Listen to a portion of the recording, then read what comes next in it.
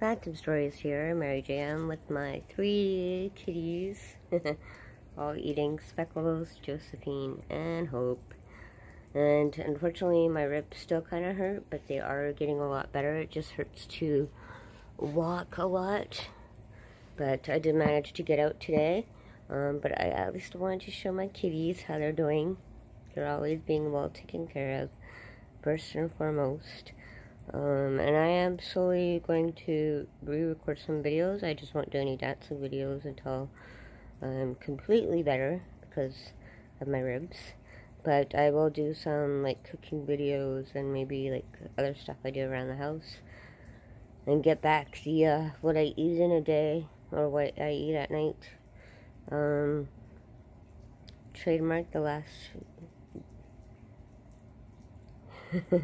the last dish, a vegan dish that I show at the end of the night. So I'm going to try and get that back. It's just the past 2 days have been really rough.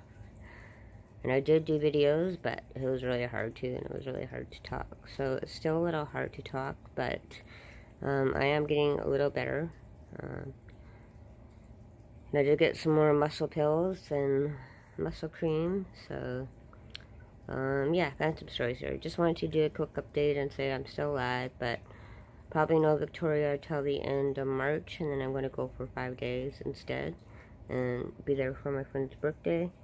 So in a way it's kind of good that I didn't go to Victoria after all, because I could save my money and then just go longer in March.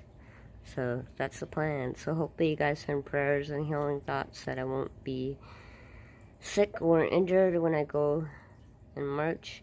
I mean, at least if I'm usually always sick, but at least not injured, so then that way I can go to Victoria if I'm a little sick. It's not that bad because I have my mask and stuff like that, and it's not like I'm really around people.